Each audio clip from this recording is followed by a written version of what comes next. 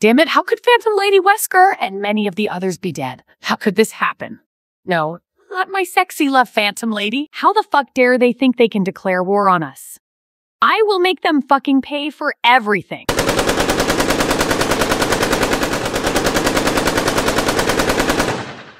How will you enjoy that knowing that I just killed all of my husband's wives? Only I and Noe K and my family will remain as his wives. The more shit you do, the more I will do to make you all suffer. Increase security. Enlist even more video. Do whatever we can to make them all fucking suffer. I will rape them all. Oh, I'm really starting to enjoy this. I have many ways to endure their suffering. Do whatever you can to make them all fucking suffer. At this point, I don't care what you must do, just fucking make them all fucking suffer. They will all fall to the Empire. I will not allow the role players to interfere. I know that is what they are planning, and I won't allow it. Place more defenses around the shield generator. I will not allow that to fall and let those cocksucking loser fucking role players interfere.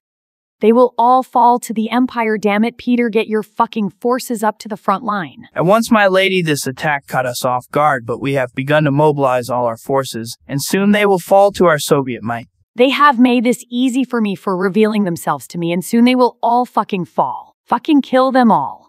The Empire will be victorious and all will be under Imperial control.